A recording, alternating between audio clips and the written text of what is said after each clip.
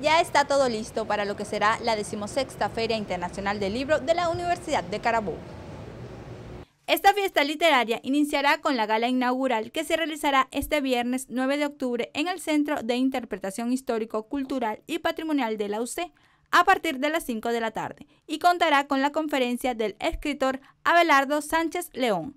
La inauguración del recinto ferial está prevista para el sábado 10 de octubre a las 10:30 de la mañana. Para UCTV Noticias reportó Francis Salcedo Farfán.